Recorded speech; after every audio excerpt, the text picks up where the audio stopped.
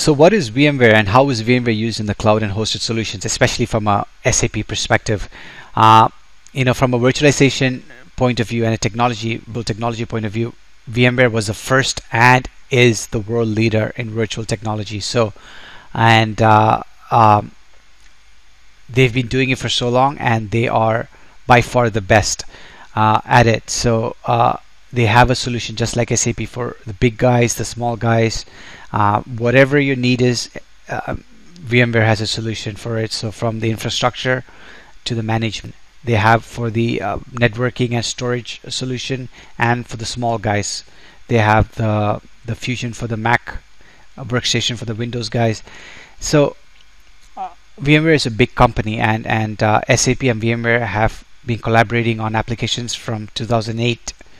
So with the advent of SAP HANA, SAP has been pushing cloud from the get-go. So it is in good health. So what are the advantages of VMware? So one of my favorite is deployment, automatic deployment. So once you make a perfect image, you can deploy it on any hardware by the push of a button.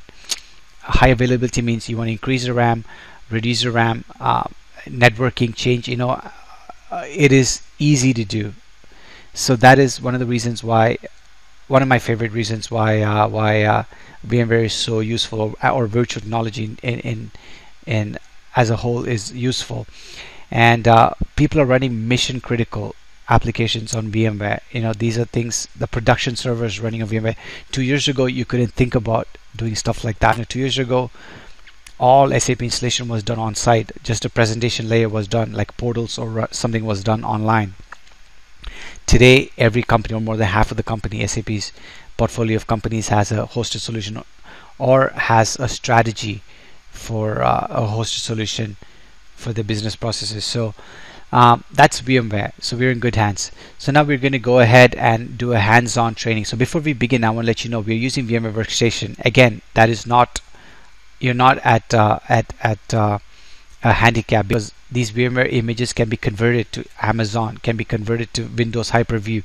You can convert these images to VMware's own vSphere and ESXi images. So Workstation is they're called VMDK images. They are very flexible. So first we're going to build a VMware shell. We're going to install Windows 8.1, configure that operating system, and then prep for installing SAP. So this is VMware Workstation, and we'll be using Workstation from now on. Once we convert our image, I will be using the vSphere and the vCloud to convert our images and run it on the vCloud Center.